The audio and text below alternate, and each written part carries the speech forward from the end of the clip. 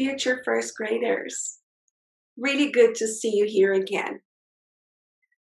We are meeting today for our second lesson of our shared reading of the week. I'm quite sure you remember the name of the book we read last time we met. That's it. First grade, here I come. We hope you had the chance to read this book for other people and then practiced a little bit of your reading and also shared a little bit of how proud you are to move on to first grade. Hooray!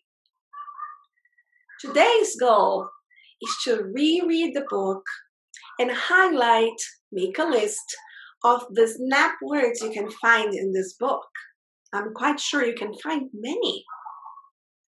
So I'm going to read the book again for you.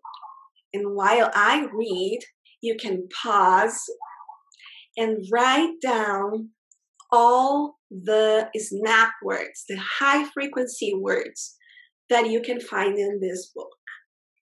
Are you ready? So here we go. Grab a piece of paper, your notebook, and a pencil. Okay, so let's get started. Remember, I'm going to read it through. You have to pause and make your list. Add the words, the snap words to your list. Here we go. First grade, here I come. Adapted by Miss Sibeli. Get ready, get set, because here I go. I am ready to show all I know. I have graduated kindergarten and now I am done. I have laughed and learned and it has been fun. First grade, ready, set, go.